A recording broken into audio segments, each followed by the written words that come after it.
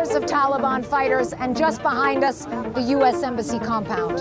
America already spent enough time in Afghanistan. They need to leave, he tells us. They already lost lots of lives and lots of money.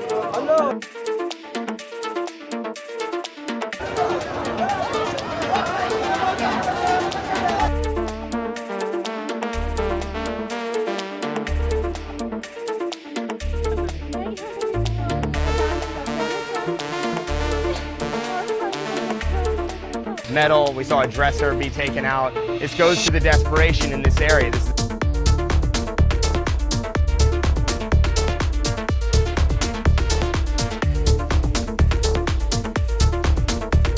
No one will ever describe my administration as a toxic work environment. For the GOP base, the ACA is about a view of the country that the government is the answer to all of our problems.